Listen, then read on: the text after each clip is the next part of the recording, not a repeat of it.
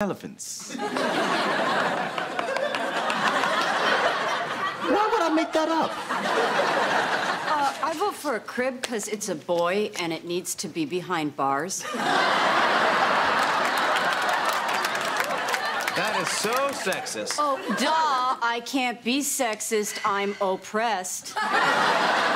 You're telling me about oppression? What do either of you know about depression? For 5,000 years, my people know something. Guys, wait a minute.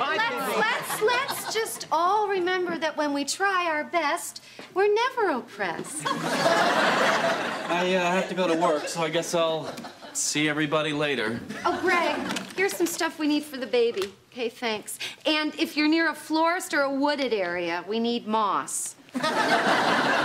Moss? And a fifth of Jack Daniels? Naomi, you are so close to your 90-day chip. Great reverb in the bathroom. Abby, who's this? This is Sean. He's like our village troubadour.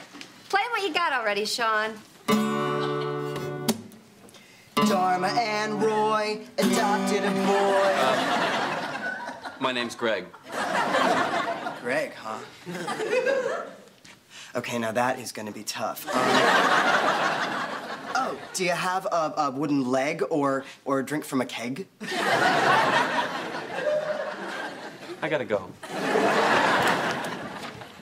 You know, I don't understand. If she adopted the baby, why does she need him?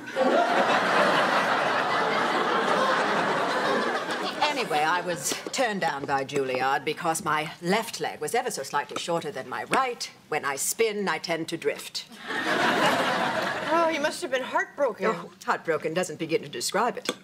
I meandered aimlessly about Europe for a couple of years, just shopping, having pointless affairs with exotic foreign men. Oh, Kitty!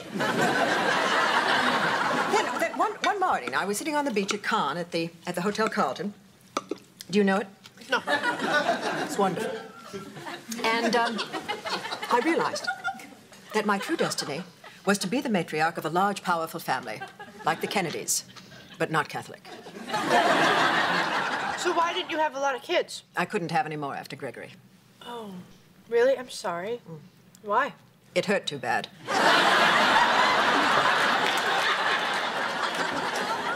I don't care what they say. Smart women never forget that kind of pain.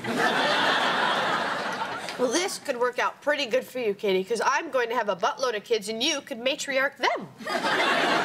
Really? Mm-hmm.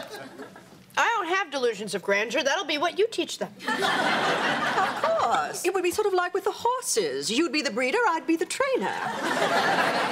Something like that. Well, exactly like that. Well, listen, we have a lot to do, my dear. Where is the baby? I left him with Edward. Oh, are you out of your mind? Haven't you ever felt that divot in Gregory's forehead? Oh, for God's sakes. Oh, man, river. He don't know nothing. He just keep rolling along.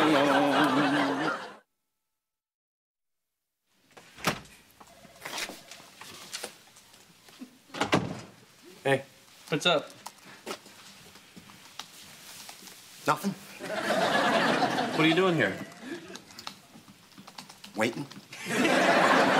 Waiting for what? Mr. Montgomery, your village is here.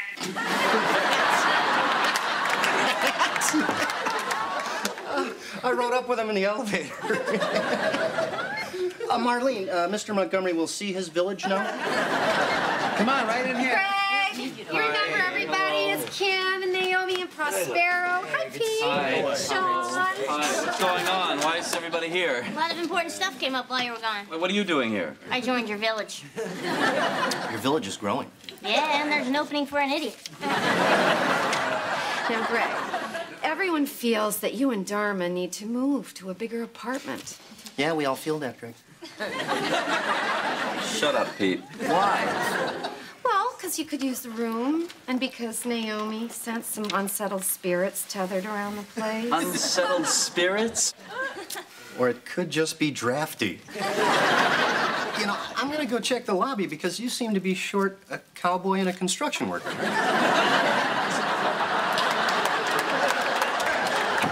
Listen, everybody, can we not do this now? Oh. Anyone second Greg's motion to postpone? I second. All in favor? Aye.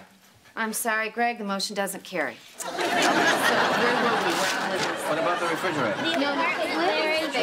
No, you don't understand. My grandchild is going to have his first exam from the head of pediatric medicine. What do you mean, impossible? Would you grant me one small favor? Would you lean out the window and look at the name on the side of the building that you're sitting in? Yes, that Montgomery. 2 o'clock would be fine. Thank you. Look, Yes? Kitty, it's very sweet of you to bully people for us, but we have a doctor. Well, of course you do. But wouldn't you be more comfortable with someone who's treated the children of 4 presidents? Well, our guy treated the Zappa kids. What are Zappa kids? You know, Dweezil, Moon Unit. Kitty, he doesn't need to go to a hospital. Excuse me, Dharma, darling, but you asked me to get involved here. Now, do you want my help or don't you? Well, yeah, Well, but I just... splendid. Then we're going to call the decorator because we really must get the nursery for heaven's sakes, we must name this child. Well, I just thought we'd get to know him for a while and then let his spirit guide us to his true name. Well, let me give you a little hint. If we name him after Edward's favorite uncle, Fergus, he might just inherit a tobacco company. Sebastian! Darling, it's Kitty. Oh, I have wonderful news. Yes. I am so sorry. All right, no, I got it. The motion as modified reads, the new refrigerator will be side by side, no ice maker, but ice maker ready. I'll say it to the day I die. You can't put a deli platter in a side-by-side refrigerator.